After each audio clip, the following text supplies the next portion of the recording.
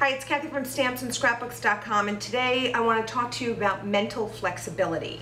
A lot of times we think, oh, we're type A personality and that's why we've become rigid, and sometimes it actually works for us. It reduces some of your stress when you can just have a quick decision and know exactly what you're going to do in a particular situation.